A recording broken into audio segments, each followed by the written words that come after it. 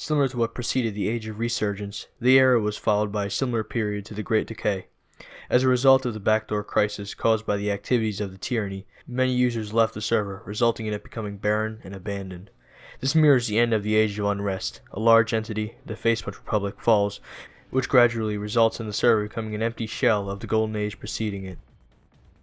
This period of decay would come to a close much faster than the one following the Age of Unrest, when a large YouTuber by the name of the Camping Rusher published a video on the server on June 1st, 2016, falsely proclaiming it the oldest server in Minecraft. Rusher brought a deluge of new players to the server, enough to make it active again. These new players didn't fare well with the players who had remained after the backdoor crisis, due to the lag they caused and the general immaturity of Rusher's fanbase. The video and the subsequent series that Rusher produced on the server exploded in popularity, bringing many new players to the server. The new players reportedly outnumbered previous players 4 to 1 or higher. This would result in the largest conflict on the server to date, the Rusher War. Organized resistance against Rusher began about 2 weeks after Rusher's arrival, when FitMC posted a video of him and 2 other players killing 40 Rushers at a base. The video was posted around summer, which contributed to the large number of players joining, and also gave the opposing players time to fight the intruders. Fit afterwards became the leader of Team Veteran, the opposing group to Team Rusher, a group whose stated goals are to fight and to enable each other to play on the server like the older players. Rusher's declaration of war further added to the chaos the server faced, as players who aligned with him were generally uneducated on how the server worked, so they caused damage to many structures they deemed to be enemy bases. The Veterans initially consisted of the players that remained on the server during the tyranny's reign of terror. Its goal was to purge the server of new players, all of which, regardless of actual allegiance, were grouped under the Rusher umbrella. The Veterans intended on sealing off the spawn to prevent as many players from coming through as possible, in hopes of driving the Rushers off of the server. On the 22nd, the second major battle of the conflict took place, when Veterans discovered Rusher's first attempt at creating a base and lava casted it. The use of lava casting and end crystal bombing was used heavily during the conflict, with a large curtain built using the former tactic around spawn to reduce the number of players escaping. On July 15th, Rusher arrived at the Veterans' Crystal Islands base, resulting in its evacuation as part of a compromise, which was later revealed to be orchestrated by Fit, starting a rivalry with him and Oftopia. A day later, the Valley of Wheat was destroyed by a corrupted unicorn, a member of the resistance with support for some Rushers, which resulted in backlash from the community. The day after that, numerous important veteran leaders met up on the server for the first time. On the 18th, the server's priority queue, which was controlled by Rusher, was implemented to handle the surge of new players. Prior to this, on the 8th of June, the server's hardware had to be upgraded to handle the players. Soon afterwards, a group of 14 users raided the Resistance base owed by the Napkin of Truth, and started the 4th Incursion, a conflict concurrent with the Rusher War that also targeted Rusher and any groups that aligned with it, and soon after, the Veterans attacked the Resistance at spawn. During a meeting between 3 players named Gods, Napkin of Truth, and WildX, Gods was ambushed by a player, with the other 2 participants refusing to help, resulting in Gods believing Napkin had betrayed him. On August 5th, Fit and Rusher dueled, with Fit emerging victorious. The question of whether 2B2T was truly an anarchy server was brought into question when a veteran aligned player named Tarogadude had his priority queue stats removed. Rusher, being the only individual capable of doing this, came under scrutiny for this. According to Fit, this was done by Rusher as a result of Tarogadude hacking into his friend's Skype account, which caused some to question whether the server was truly anarchy. Some players even believed that Rusher had been handed over ownership of the entire server from Housemaster. One of the last major battles of the Rusher War occurred on September 16th at spawn. The Veterans, assisted by the Resistance, attacked the remaining Rushers at spawn, who were outnumbered 1 to 10. Team Aurora and the 4th Reich clashed again at the Southern Canal. Many factions other than the Veterans and the Rushers existed during the war, including unaligned neutral players providing resources to players at spawn, regardless of alignment, mostly by planting melon farms for players to get food from. The Vortex Coalition being the only major group to exist for a long time prior to and after the conflict. The Peacekeepers were a group of players who were opposed to the war as a whole, but were far from being pacifists, and fought both sides until eventually siding with Rusher. The Resistance was another Rusher-aligned group, under the leadership of Corrupted Unicorn. They were responsible for the destruction of the Valley of Wheat and hindered the progress of the lava curtain at spawn. According to some accounts, they didn't live up to their name and are believed to have caused as much destruction as other groups, including their supposed veteran enemies. The 4th Reich was an ally to the Veterans. It initially began as a group that opposed the Vortex Coalition, founded after rumors spread that a Discord server for 2B2T was going to be restricted to Veterans. It was also known to destroy Rusher hideouts, and its goal eventually changed to engraving its name in 2B2T history. Team Aurora was an anti-Russia group that split off from the resistance after one of its members leaked Russia base locations to the veterans. The Blind Eye clan was not a participant in the conflict, but did exist during it, and afterwards it had the goal of destroying Spawn. It was to destroy Spawn with the peacekeepers of Team Aurora, coincidentally on the day that the Russia war would end, but was never put into action. Aurora's methods, such as endocrystal bombing, were heavily scrutinized by the community. During the war, they griefed the headquarters of the peacekeepers Nita T's base, and even a 2B2T player's base on another server. It would be revealed that their war with the Vortex Coalition was entirely manufactured drama, and afterwards they joined the Russia war on the side of the veterans. The war is said to have ended on October 22nd, the date of the last 2B2T video published by Russia. By the end of the war, it is believed that over 10,400 players were killed by the veterans during the conflict, making it the deadliest war in 2B2T history. The war featured the first major use of psychological warfare on the server, with the veterans using spies and divide and conquer tactics against the new players, eventually planning to kill off any newcomers affiliating with the veterans as well. It is well known that the true purpose of the war was to bring activity to the dead server, which Fit revealed after its end. Some began to believe his real motive was to bring fame to himself and his channel through war and the server. On October 22, 2016, the 5th incursion began, initiated by Jared 2013. Its goal was to build an obsidian wall around Spawn and level the Spawn, which was to be executed by the Blind Eye clan. Its claimed targets were users arriving from Imgur, who Jared claimed revered him as a god after only a few shitposts. Only a short while after the incursion began, French YouTuber Agent GB published a video about the server. Any potential fans of his that joined the server were considered to be targets of a new incursion by some. He didn't stay long, and after receiving backlash from 2B2T's community, he ceased making any further videos on the server, and made a video explaining why he's being insulted by Americans. The 5th incursion wasn't taken seriously, and is generally regarded to have been a failure. The first major battle of the next year occurred in February, at the base of a user named Hermeticlock, which was known as the world-famous Spawn base. It was between players who wished to destroy it and its residents. Hermeticlock continued to add to it and rebuild the base no matter how badly it was griefed.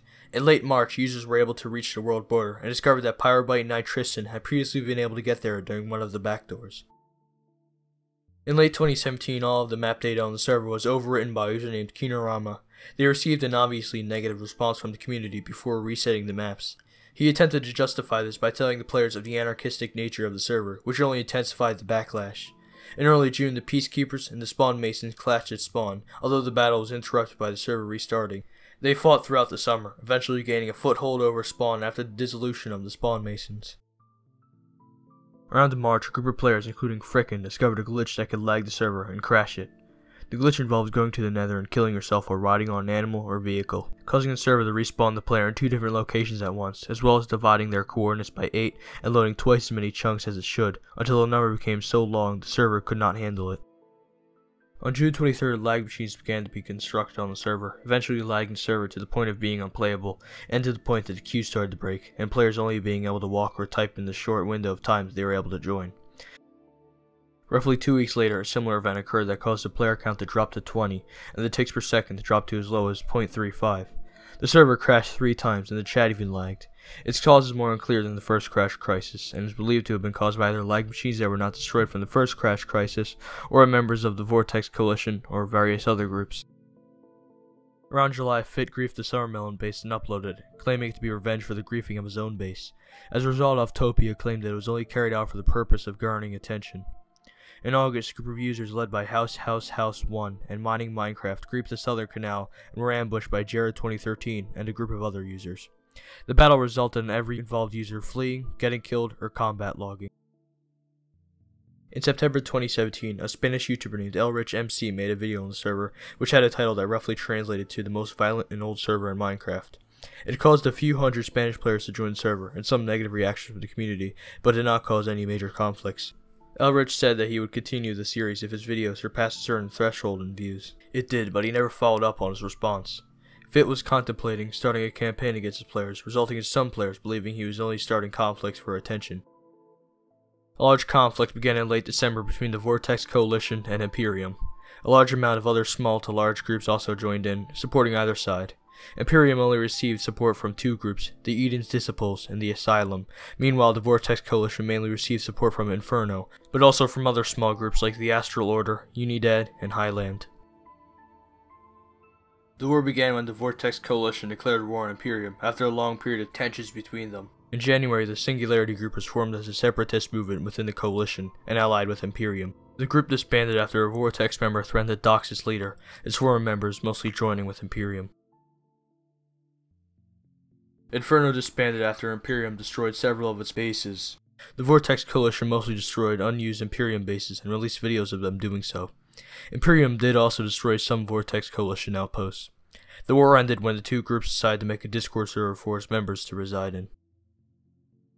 In January 2018, the United Group Embassy was formed, consisting of over 15 groups on the server.